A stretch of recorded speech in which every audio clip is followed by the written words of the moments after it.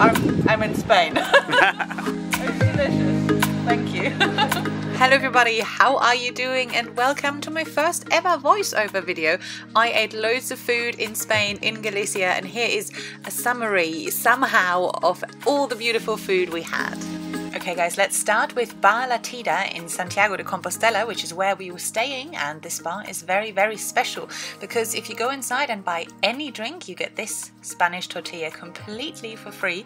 So obviously we had to try it at 11 AM in the morning, and if you look at my face right now, you know it was very good.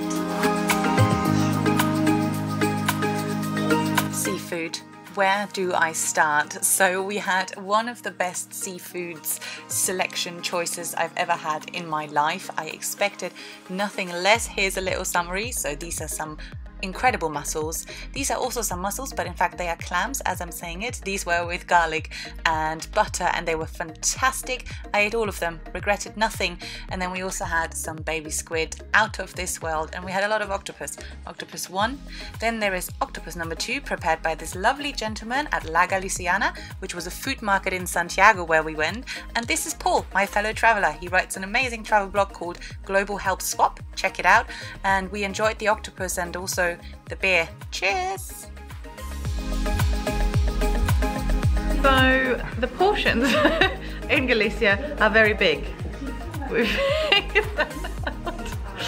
So this is for one person, in fact. It is called filled pineapple. It's filled with prawns and monkfish and all the delicious stuff. But comment below, would you be able to finish this? Oh, is it a starter? Oh my god. It's a starter, guys.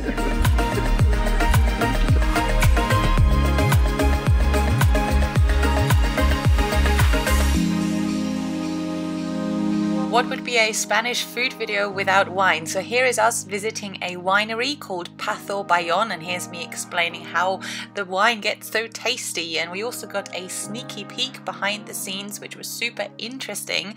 We got to look inside one of the tanks. Here's the wine, not quite ready yet, but overall Albarino from Pazo Bayón was delicious. One of my favorite white wines I've tried in a very long time, and this is the view.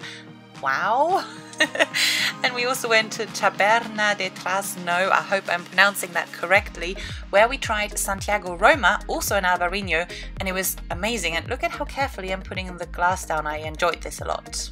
All the links of the bars and restaurants that we visited are down below, by the way, so check them out for inspiration for when you want to go. And oh, look, there's Paul drinking some wine. Hey Paul, what do you think of the wine? You're not going to like it, just give it to me.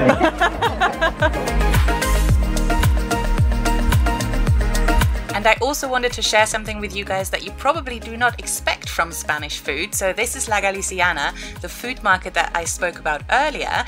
And in fact, we discovered a vegan food stand there. Now, I am not vegan myself, but here you can see a vegan Spanish tortilla. So they cater for everyone in northern Spain, which I thought was pretty amazing. Saving the best for last, look at these two cheeses here in the middle, the light one and the slightly darker one. Do they remind you of anything? We are done with our tour of Santiago and we're buying some presents for the people back home. And right now I'm buying a cheese that is shaped like a boob. Here they are. And the story behind them is very beautiful. Essentially, the Archbishop once upon a time said to a woman with very large breasts that she needs to hide them because they were in his way. So the women of the town felt very, very upset and started making cheese in the shape of boobs. That is a true story. So I'm going to buy some for home.